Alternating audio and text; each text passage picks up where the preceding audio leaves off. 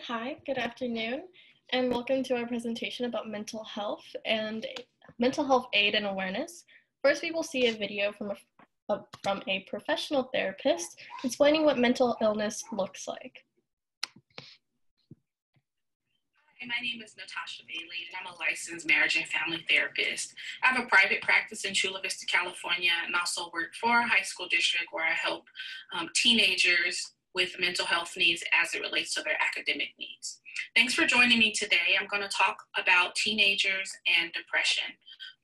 First, what's important to note is we all have mental health, but we all do not have mental illness.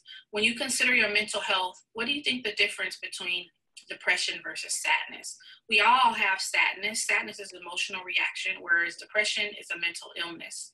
Sadness is more of a emotional reaction and generally short time, doesn't last very long, but depression lasts for a duration of time.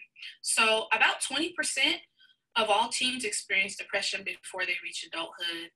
Between 10 to 15 suffer many symptoms at one time. And some of these symptoms look like prolonged mood or sadness, mood irritability, feelings of helplessness, social isolation, loss of things you used to do, enjoying things that you used to do, such as hanging out with friends, maybe playing a part of a sports team, giving things away. The signs of depression can become clinical, such as suicidal ideations and or suicide completion. If you ever experience any of these symptoms, please ask a trusted adult for help. You can get help from a professional mental health or your primary care doctor and discuss your mood and these symptoms. Keep a journal, write down how you're feeling, and speak to a trusted adult. Lastly, if you are feeling suicidal, please note the Access and Crisis line, 1-888-724-7240. This is the San Diego Access and Crisis line. Thank you. So our mission from Greg. So our mission is to spread awareness of depression and other mental instabilities in our school. Some people don't know how to deal with depression or the anxiety that they have, and we want E3 students to be able to have a safe space and place for people and for them to share their unique experiences and how they affected them, and also to have resources to help them deal with the problems they're facing. Thank you, Alan. Hi, my name is Greg. And in order to tackle our goal, we did some research and found out that 1.9 million children between ages 3 and 17 have been diagnosed with depression, which is the cause of over 2/3 of 30,000 reported suicides in the US each year. Anxiety disorders also affect 25.1% of teens between ages 13 and 18. Hello, my name is Cecil Lomeli, and during our ideation phase, we developed 4 different ways in which we could help pursue and achieve our goal of spreading mental health awareness and aid to the teenagers here at E3 and teenagers around the world who may be suffering from mental illness or want to learn about it. We concluded that to best assess this problem which we are facing, we would create an Instagram, a website, host school assemblies, and start a school club. Hello, my name is Faith. To make an advertisement for mental health aid and awareness, we made an Instagram. We thought it would be best to reach our fellow scholars through social media. Most of our scholars have social media, and through mental health aid and awareness Instagram, we have been able to provide information and help regarding mental health through various posts of our Instagram page. Okay. Sorry.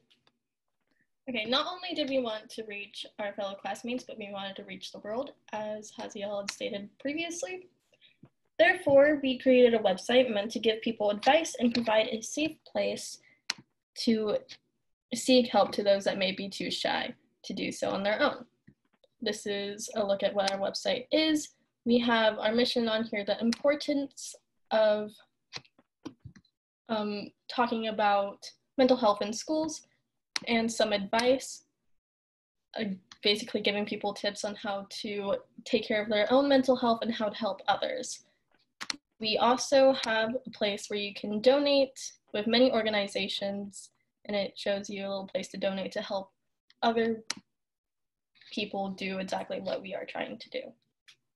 Overall, our goal is to spread awareness of mental health and find a way to make the topic more talked about in schools. Okay, so Mental Health Aid and Awareness Club. Our team was also in the processing of initiating a mental health aid and awareness club within E3. Our club was designed to create a safe space to spread mental health aid. We were going to have meetings with like Mr. Smith, our school counselor, and he would come on Saturdays for our club. And whoever wanted to come could come. It would be a safe place to express your feelings and concerns. But due to the coronavirus, we weren't able to go through with our idea. Thank you. If there are any questions, then please ask.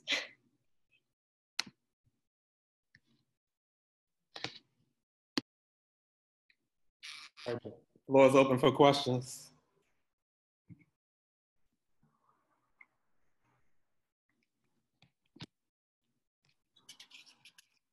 Any questions? I think, Italy, you don't have a question for me? Not a question, but more like a comment. I like the idea of also creating different solutions. So like they had the website and also like maybe creating like a club. Stuff like that was very innovative and I can see that. So it was more visually appealing and I found that very attracting. So I like the ideas of having multiple things to present. So yeah. Thank you. Thank you. Thank you. Thank The you. idea also of the Instagram, so actually going on to a place where teens are actually hanging out, that was really a good idea as well.